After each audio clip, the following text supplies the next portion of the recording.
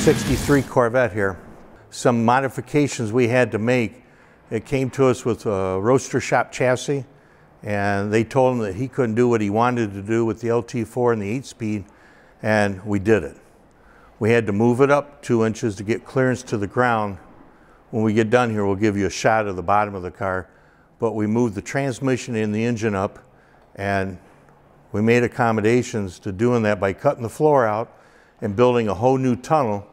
But in turn of building the tunnel, we also had to build a new console and dash to accommodate everything else that we want to put in here. Keep in mind, we made molds of everything here. And so a lot of time went into this, and everything has been tooled, and what you see right now is out of our mold. There's been nothing else done to it other than trim the edges and set it in the car, and that's how much passion we put into making a part. And now with the molds, we can make these parts over and over. On the inside of the roof, we made a new headliner that has the moldings built in it, along with the styling line down the middle of it that mirrors the outside of the car. Then in the back, we made a one-piece panel that has that same styling line that wraps around inside the windows and goes up into the window all the way to the back. As you can see, this headliner is carbon fiber. We made our molds to infuse, so we can infuse the headliner.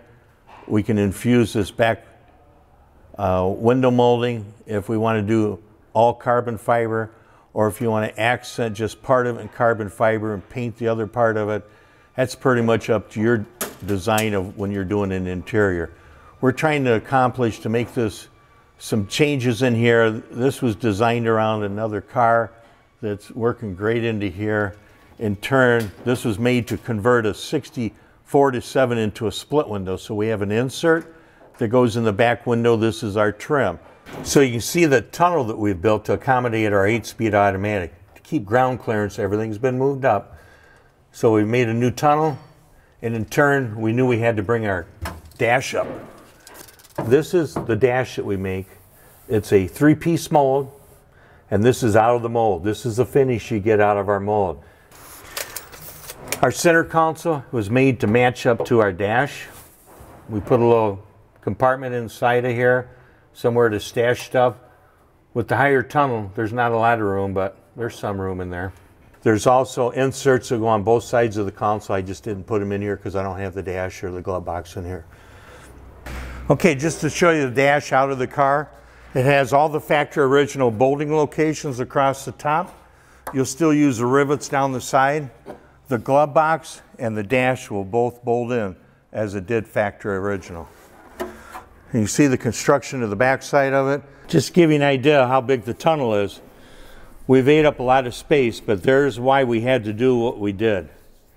Now keep in mind that our center console and our dash will still fit inside of an original floor of a car. So if you have a different design that you're doing and it doesn't have the big 8-speed automatic in it, that dash and console will still work.